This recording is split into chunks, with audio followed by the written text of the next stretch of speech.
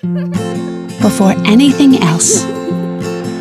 Winning the big game, finding what brings you joy,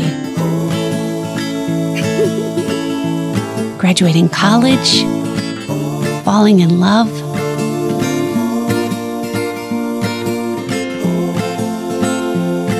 leaving a legacy. Life is good. Before anything else, you have to be born. Me, and it was meant for you. And that's what you do, day after day. Hundreds and hundreds of moms and babies. Only life makes it possible.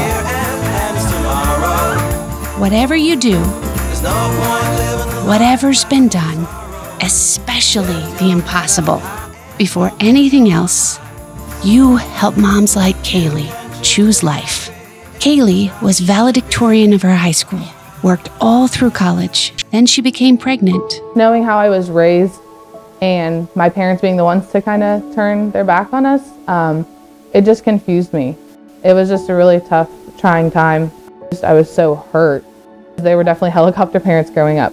And then all of a sudden, they just wanted nothing to do with me. They thought I was going to get settled down, you know, get financially stable, and then get married, and then have a baby. But, I mean, God had other plans. Jennifer had already scheduled her abortion appointment. My husband is 65 years old, so I do understand where the hesitation was there and the fear. But then I also was thinking, well, wow, we've been together for 16 years. He's like, no, I don't want a baby. And so it really took me back because he's really a nice guy. And I was lost. I was depressed. I couldn't share that too much with anybody because I'm the one in my family that's strong.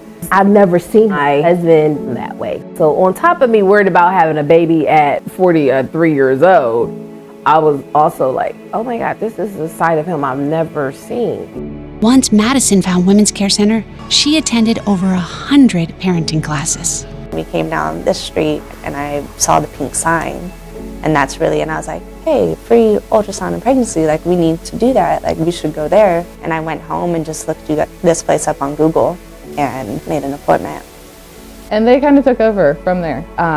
With anything I needed, I kind of laid everything out to her. My life is in shambles. Allie, in summary, what do I do? I was crying through my pregnancy. My daughter was even like, wow, Mom, I've never seen you cry. I've never seen you this broken. Sorry.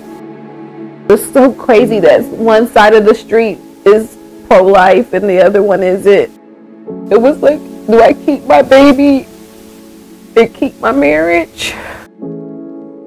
But then I knew if I kept my marriage and lost my baby, I was losing my marriage anyway.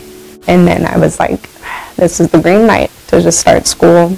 And so I started with summer semester. It went really well. We are back together once Maverick came, and we're doing really well with it. I'm glad that I decided to stay on the other side of the sidewalk. We're in mother mode now. We're in hyperdrive. We just kept moving and kept going. They were always about just, you've got this. We're here now. Not the plan you had, but we're rolling with it. We'll help you whatever you need. It's your decision, but whatever you need, we're here for you. And I decided to keep my baby. And everything that she said that she was going to do for me, she did, and much more. I know that it would have been a harder route if this place wasn't here.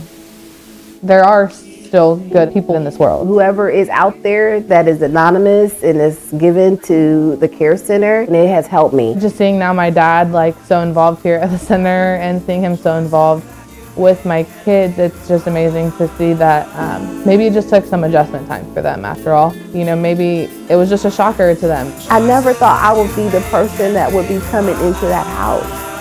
And exactly how it looks on the outside is exactly how it is on the inside.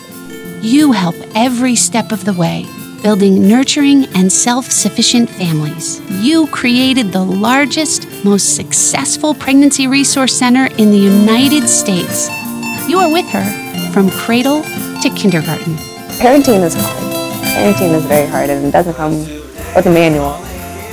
You give them a chance at life before anything else. You and Women's Care Center.